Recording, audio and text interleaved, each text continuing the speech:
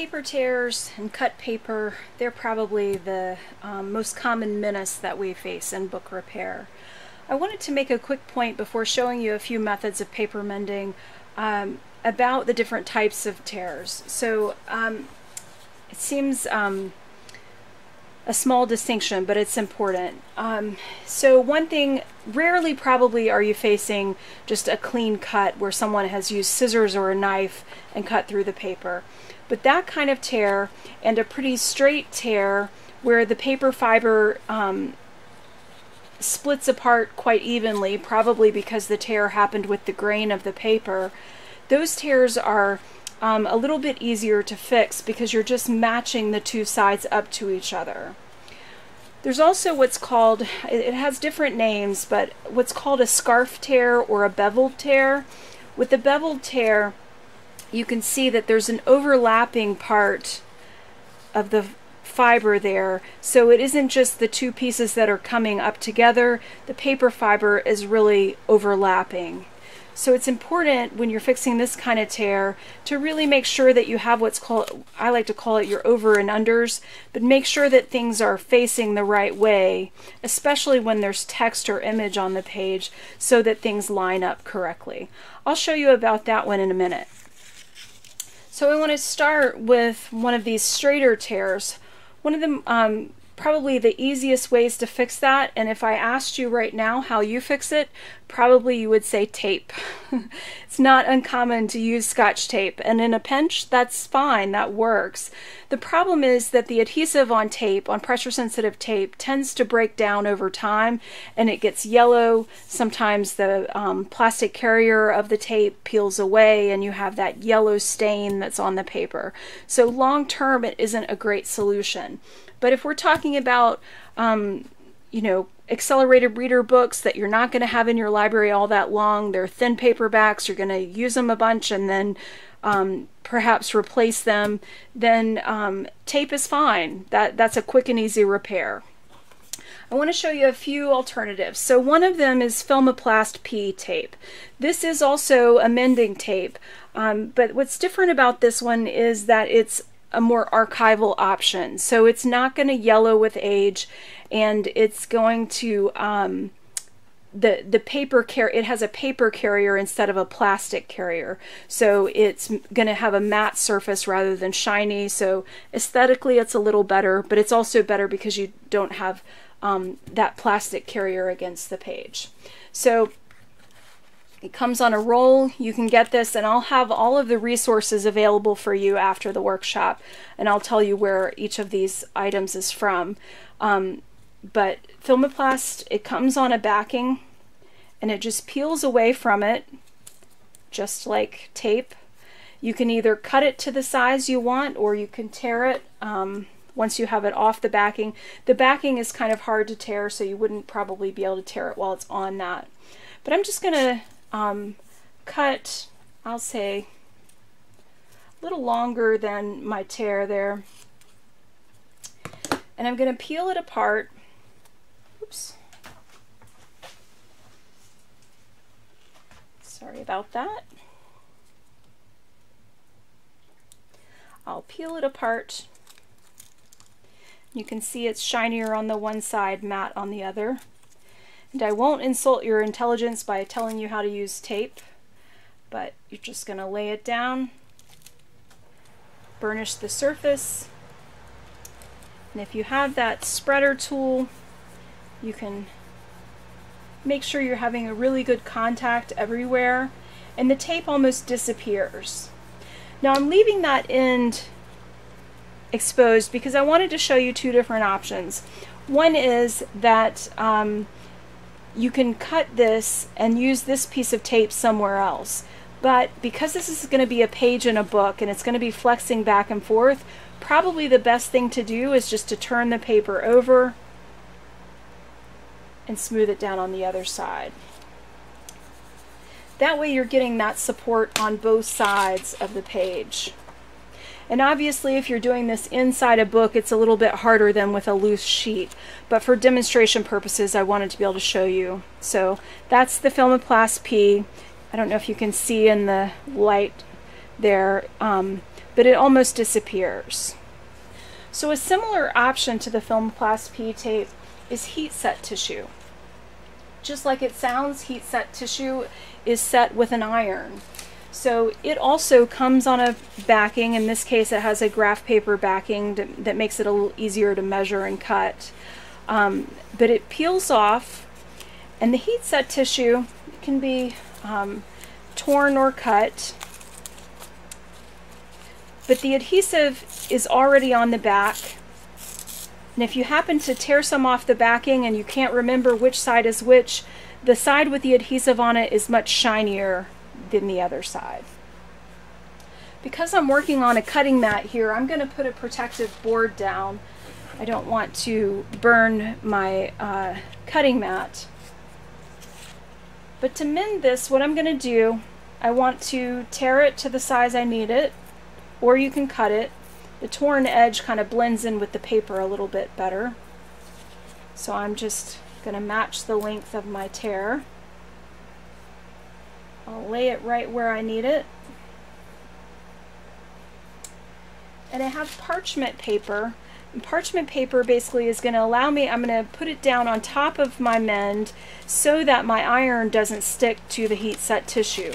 If your iron comes in contact with the heat set tissue, it will burn it, and you'll be able to tell. You'll see it. So I'm laying that down on top. And I have this little iron. I wanted to show you that. This is a little travel iron that's really pretty handy for mending. It's harder to do this with a big iron, but a big iron works fine. So if you have one around, use your regular iron. I like to start with the heat setting on about medium for different irons. It's different temperatures, but start lower than you need, and if it doesn't seem to work, then you can always turn it up. So I'm going to hold this in place, and basically I'll just press down for a few seconds, going over it.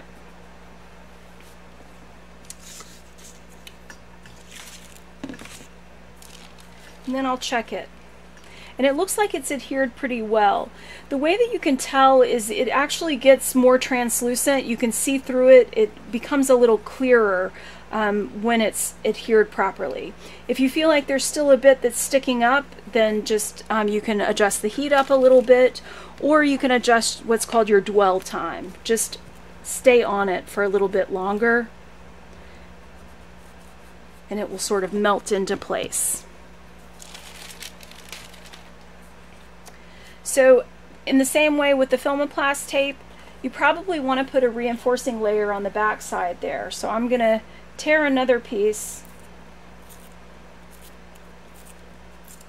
to the length I need it. I don't know if you can see my tear there. Lay it down, and again, the shinier side is the side with the adhesive on it. I'm not worried that it's sticking out beyond my page, and I'll show you why. But I'm going to lay that down, hold it in place.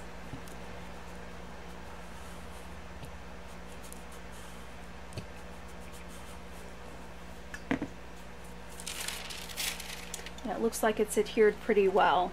So now I have a better, stronger repair. And what I'll do for that is I'll just trim it with scissors. Again, it's a little fussier if you're fixing something in a book, that you just do the best you can. In that case, though, it might be easier to slip a board in between the pages and use a knife to cut off the edge if you can't get your scissors into the book to make your repair. So for the other kind of repair, I wanted to show you for the beveled tear, there's an extra step in there. What you want to do, if you were to just take the Filmoplast tape or the heat set tape and adhere that down, even on both sides, you're leaving that part that's overlapping with no adhesive in between. So you want to first get adhesive in there and stick that part together before you do whatever kind of reinforcing mend on either side. So I have a piece of waste paper here. I'm going to set that down, and I have a little bit of a smaller brush that I'm going to use for this. Again, it's been in the water so that it'll be a little easier to clean. Dip in my adhesive here. try to do this so that you can see. So I'm just trying to hit that overlapping part. I'm not putting adhesive all over. I'll hit the back of this one as well. Just the part where the paper is delaminated.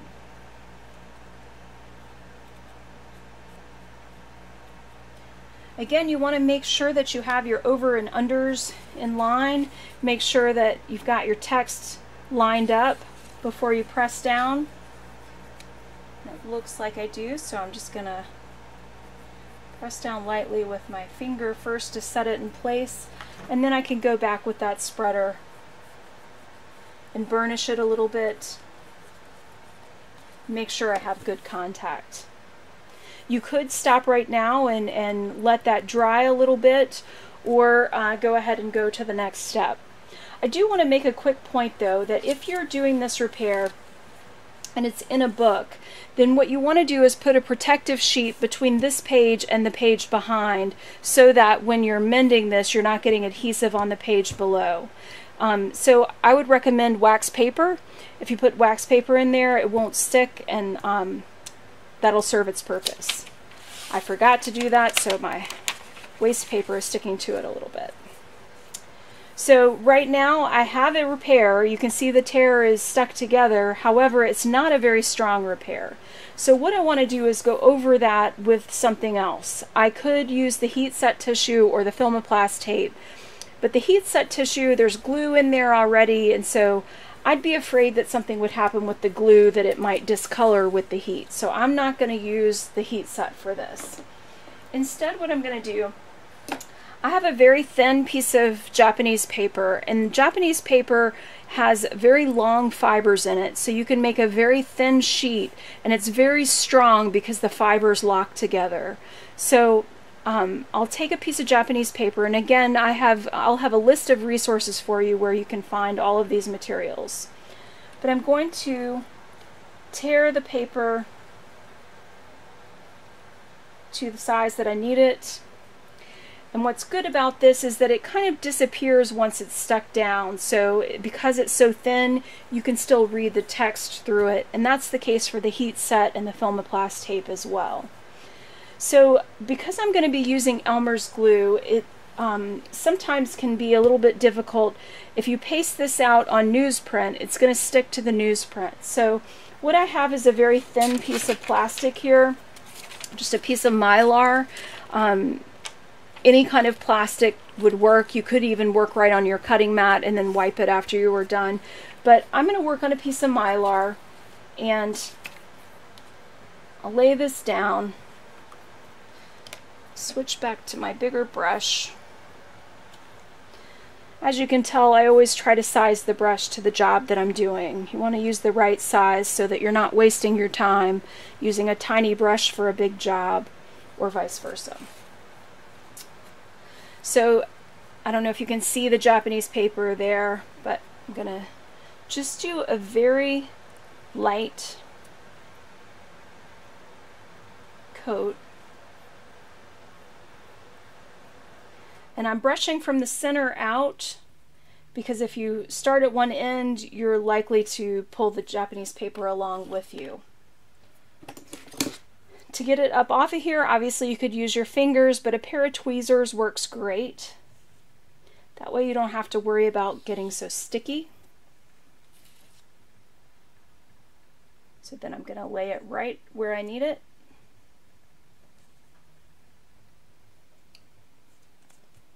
And if you get a wrinkle in it, it's usually pretty forgiving. And I'm going to use my spreader. And again, I'm going very lightly, and I'm pulling from the center out. The reason is that the Elmer's glue, of course, is quite sticky, and it's going to stick to my spatula as well. So if you have a very light touch, it works much better.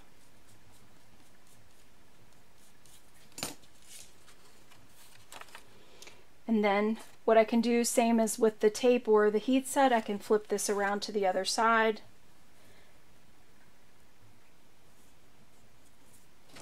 And I'll burnish it down. Just that light touch pulling from the center. And if when it's dry there's a little bit sticking off the edge, just use your scissors and you can trim that away. And as it dries, it'll really even disappear a little bit more. But that's kind of the trick to paper mending.